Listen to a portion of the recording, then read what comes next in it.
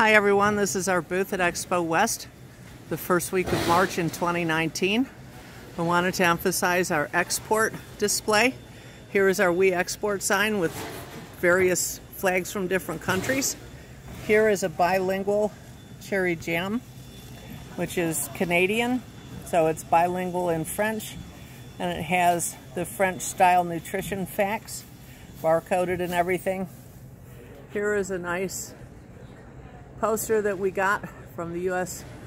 Department of Commerce International Trade Administration. And over on the other side of the booth, past our domestic section. And if you're getting jams, these gift cartons are also available for export. Over here to the other side, here is our other export sign. And this has one of our bilingual ketchups on it. This is the garlic ketchup, which is our best seller.